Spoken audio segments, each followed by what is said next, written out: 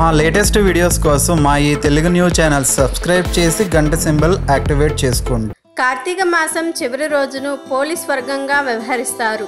హరిహరులకు ఇష్టమైన కార్తీక మాసం ఎన్నో రకాలుగా విశిష్టమైనది. ఈ కార్తీక మాసంలో మహిళలు అత్యంత భక్తి శ్రద్ధలతో జరుపుకునే నోములలో పోలి స్వర్గ నోము ఒకటి. పూర్వకాలం నుండి తన ఉనికిని కాపాడుకుంటూ ఈ తరం మహిళలను కూడా ఎంతగానో ప్రభావితం చేస్తుంది. ఈ పోలి స్వర్గ నోము వినడానికి ఆసక్తికరంగా, ఆచరించడానికి ఇష్టంగా జానపద కథలా ఉంటుంది. కార్తీక అమావాస్య రోజున పోలి స్వర్గ నోము కథ ఎవరైతే భక్తి శ్రద్ధలతో విన్నా, చదివినా, ఆచరించిన వారికి అనంతమైన ఫలితాలు దక్కుతాయని, అంతేకాకుండా వారింటిలోని దారిద్ర్యం తొలగి ఐశ్వర్యం కలుగుతుందని పండితులు చెప్తున్నారు. పూర్వం కృష్ణా నదీ తీరంలో చాకలి దంపతులు ఉండేవారు. వీరికి 7 కుమారులు. అందరికీ పెళ్లిళ్లు అయ్యాయి. చిన్న కోడలు పేరు పోలి. కడు పేదరాలు, అమాయకురాలు. అత్తగారితో పాటుగా తోడి కోడళ్లు ఆమెను అనేక రకాలుగా బాధిస్తూ ఉండేవారు. అన్నిటినీ పోలి మౌనంగా భరించేది. కార్తీక మాసం ప్రారంభం కావటంతో అత్తగారు తోడికోడళ్లతో పాటుగా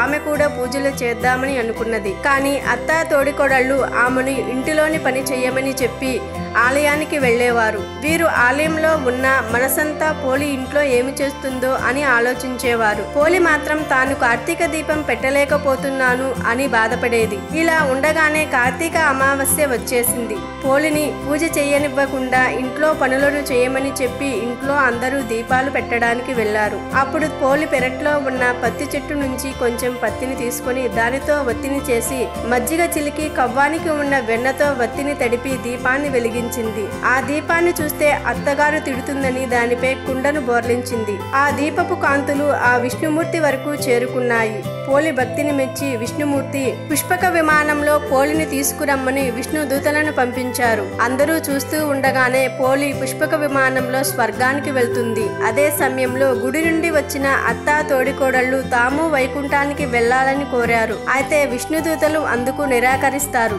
ఎన్ని ఆటంకాలు కల్పించినా నిర్మలమైన భక్తితో శ్రీ మహావిష్ణువును ప్రార్థించి పోలి వైకుంఠానికి చేరుకున్న రోజును పోలి స్వర్గంగా జరుపుకుంటారు. ఈ రోజు ఎవరైతే ఈ నోమును భక్తి శ్రద్ధలతో చేస్తారో వారి ఇంట్లో లక్ష్మీ నారాయణుల అనుగ్రహం కలిగి సౌభాగ్యంతో పాటు సిరి సంపదలు, ఆయురారోగ్యాలు కలుగుతాయని పురాణ గాథ. ప్రతిరోజు పూజా విధానం, కార్తీక పురాణములకు సంబంధించిన వీడియో లింకులు క్రింద డిస్క్రిప్షన్లో ఇవ్వబడినవి. ఈ వీడియో నచ్చితే లైక్ చేయండి, షేర్ చేయండి, బట్ సబ్స్క్రైబ్ చేసుకోవడం మర్చిపోవద్దు.